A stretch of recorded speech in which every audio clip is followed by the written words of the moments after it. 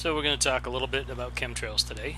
We're sitting here at the base of the Rocky Mountains and the edge of the plains called Colorado. And there's a storm warning coming in next couple days, some snow and rain. And it's the end of end of March, sorry about that. So yeah, they're forecasting storms. Typical spring weather, March and April in Colorado, but they were spraying the holy crap out of the skies before the storm, again and again. And I know that anybody who knows about chemtrails, or some people even know what's in them, aluminum dioxide and chloride and a lot of different things. But I think if you look at the volume of what has been sprayed over the decades, there's actually a scene, believe it or not, in Red Dawn towards the end. I'll see if I can find it, but it's about, probably more than 3/4 of the way in the movies, and you can see a chem plane. It's crazy. That was back 89 or something like that. But the point I'm trying to get to, sorry for being so long about it, is with the continual spraying for at least a decade, maybe more, in the majority of populated parts of this planet, the thing that I notice is they're probably not achieving their goal. If it is depopulation, it's not really working that well. There have been videos of Morgellons and some different things that happen to people, but overall, if these humans who are doing what they're doing were more powerful than the Creator God, then they would have wiped us out a long time ago. I've been up into the mountains pretty recently, and I don't see large swaths of trees being killed.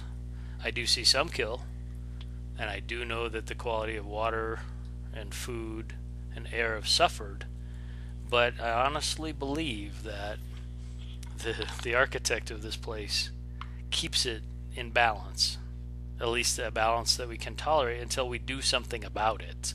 And I know anybody making a video or talking about it or sharing with their friends, family, and neighbors is trying to do something about it, just like me. But I think maybe are we to the point where we have to do more? Where we have to physically stop these pilots and airplanes? Do they know they're contributing to the problems of humanity, whatever that may be? Sometimes I wonder if they know, and if they do, then they're dark-hearted people, and I don't think we have any problem stopping somebody like that. Our society, especially when I was growing up, 70s, 80s, really was, I think, brainwashed into forgetting about basic self-defense. To where if you're being attacked and you're going to suffer physical harm, you have a natural right through natural law, and we'll go watch a couple animals go at it. They'll kill each other to defend their families. And as a species, I think we've lost that. I don't know if it's been entirely conditioned out of us, but as much as I understand about the Federal Reserve System, by rights, I probably should go and take action to defend my family, my life, the people I care about, from their corrupt, crooked money system. But I don't. And I don't know, for myself personally, I don't know if it's because I don't want to be that guy on television, being drug out in the orange jumpsuit, ranting and raving about the corrupt money system when there's not enough awareness yet.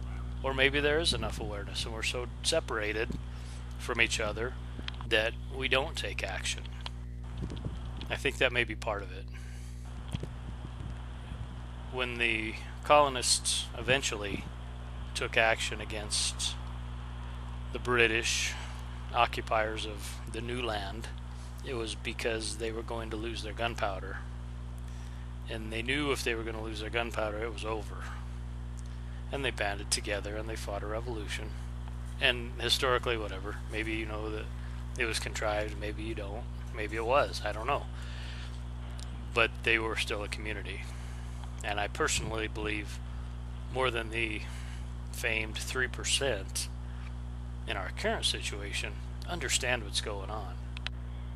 I've seen it just in sheer volume of YouTube channels with subscribers and views.